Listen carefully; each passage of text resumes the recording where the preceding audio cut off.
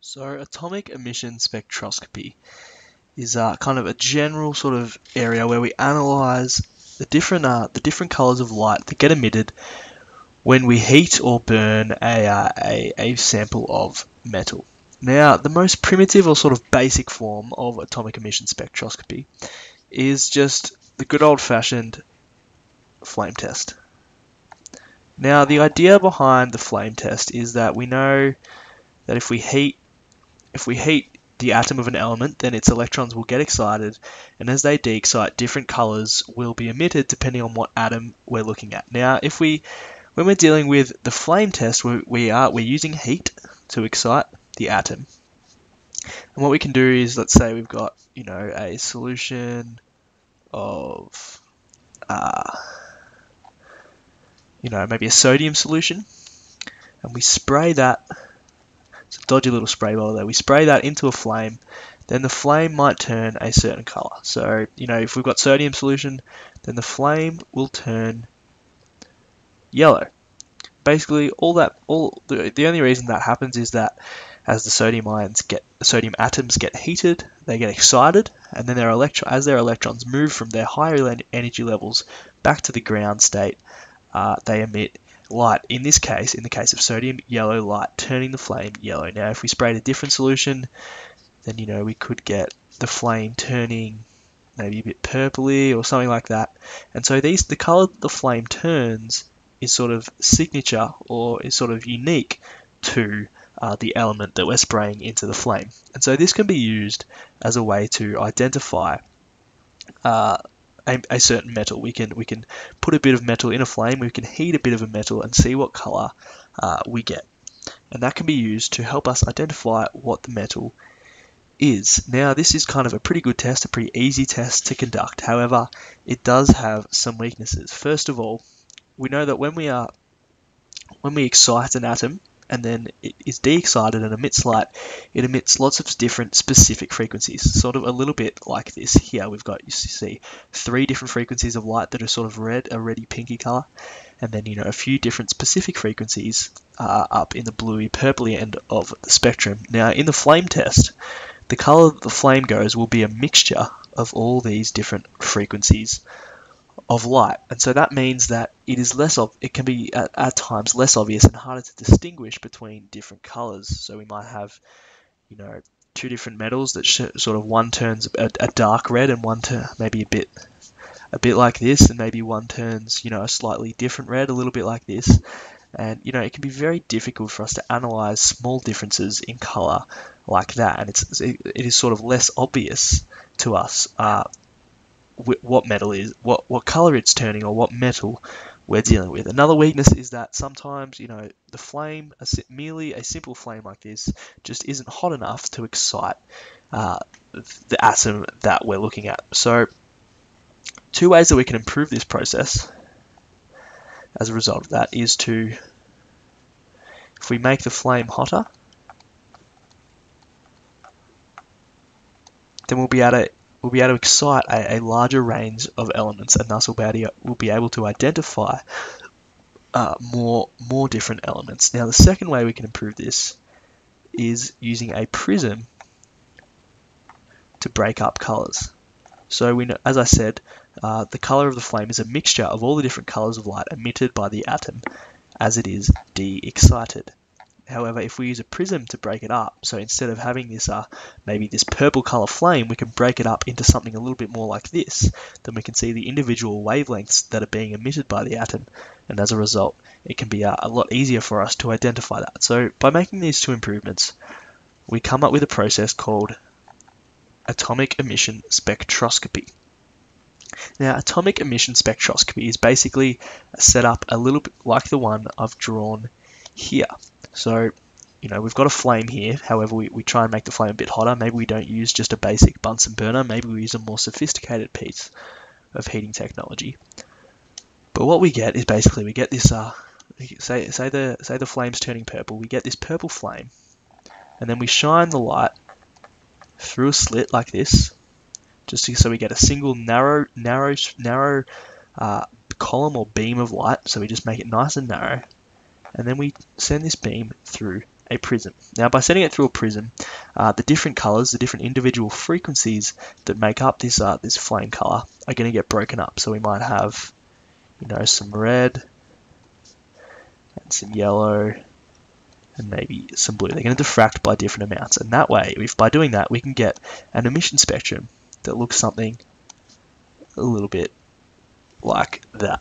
And so by breaking up the colors, rather than just having maybe two elements will produce completely different looking spectrums here, but they may produce the same color flame when the colors in that spectrum are mixed together. So by breaking them up, we can see more clearly and more specifically what atom we're dealing with. It's more this emission spectrum is more unique to a given element than just this flame color, which can be hard to distinguish sometimes.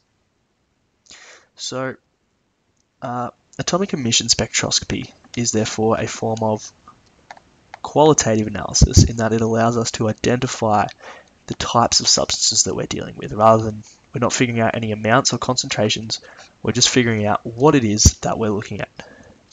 Another point to know about atomic emission spectroscopy is that although when atoms are de-excited they can emit all different types of electromagnetic radiation, atomic emission spectroscopy in this form only deals with visible light.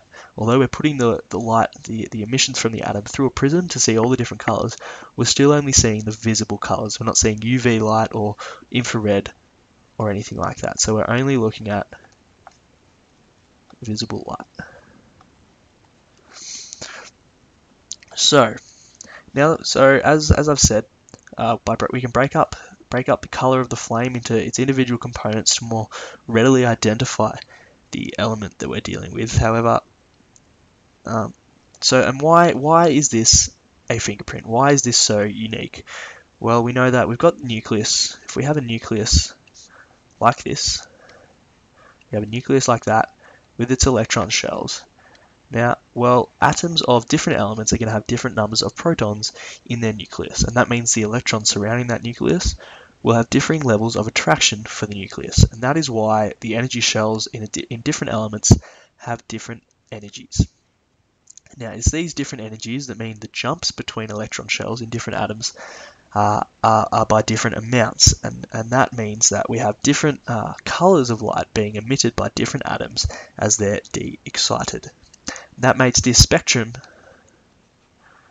analogous to a fingerprint for a given element. Makes it unique and very specific and allows us to identify an element based purely on the colors of light that it emits. Now, why are these lines so narrow on the emission spectrum? Well, we know that when the electron is jumping from maybe, say, the second shell to the inner shell, it's jumping from a very specific energy level to another very specific energy level. That means the ray of light that is released in this process has to contain a very specific amount of energy, namely the difference in energies between the second and first shell. And so, because this is such a specific energy that this photon or this piece of light has to contain, it means it's a very specific frequency. And so this frequency is only going to show up, if we're dealing with one very specific frequency, it's going to show up as a very thin line on this continuous spectrum of frequencies that is given by the visible light spectrum. And that is why we have a very thin line on the spectrum. Now, how can we use this to identify elements? Well, it's obviously pretty straightforward. We just we do some spectroscopy. We heat or excite our atom, and we look at the colors that are released, and we compare it to the known sort of colors of light that are going to be emitted by elements. So here we've got, we can see the spectrum of sodium contains just two yellow lines here. The spectrum of calcium looks a bit like this, and the spectrum of potassium looks a bit like this. And so we can look at these sort of standard results and data to compare what we get here to the known results and see what metal it is that we're spraying in the flame over here. So it's obviously pretty straightforward to help us identify, but let's say, for example, that we've got some combination of metals up here in that we're putting into the flame that we're exciting. So let's say we've got a combination of metals, we put it through, we do some spectroscopy, and we get a spectrum. And we'll say it's a very impure sample. And for that reason, we get it's a bit rough. It's not going to look exactly like anything here. So we might have a bit of a fuzzy ready patch there, another yellow patch here, and then some blue up here and some purple.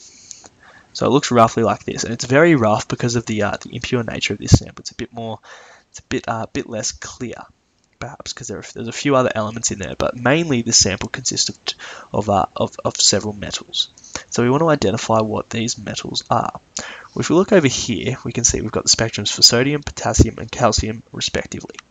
We want to figure out how these different elements could possibly combine to produce a spectrum. So if we have a sample containing sodium and calcium, then we can basically add their spectrums together and we'll get something that looks like that right here. And so it's basically just addition of the different colors that come up in the spectrum of an individual element to show us how two different elements together will look. So I've got something that looks a little bit like this. So we can see that calcium and potassium both have calcium has some pink, which we see over here. They both have some blue and some purple, which we see over here, and potassium has some yellow, which we see over here. So seemingly, calcium and potassium could be making up this mixture here.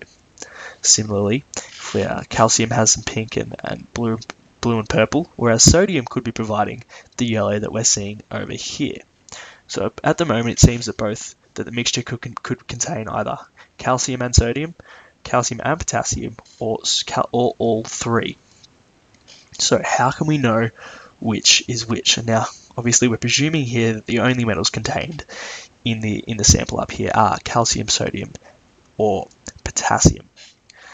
Now, as you'll see over here, you may have already noticed that there are a few green lines in the potassium spectrum. Now, as I said, if we're conducting some spectroscopy on a mixture of different elements, then all of the colors produced by each of those elements should be present in this resultant spectrum. However, as you can see, there's a few green lines, spectral lines in the potassium spectrum, and none over here. Now what that tells us is, if potassium were contained in the mixture, then we would have some green lines there, inevitably, because potassium will produce those green lines. However, we don't have those lines, which tells us that the sample that was used to create this spectrum was simply contained calcium and sodium and no potassium because of this absence of green lines. And so that's how we can sort of use combinations of data regarding the spectrums of different elements to really analyze either a combination of metals, as we did here, or in an even simpler and more straightforward way, we can analyze individual metals and compare them to known data to see how they match up, and through that we can see what the metal is that we've been dealing with, and we can analyze it and identify it quite simply. So that is atomic emission spectroscopy. Its qualitative analysis allows us to identify things based on the visible light released through atom excitation and de-excitation.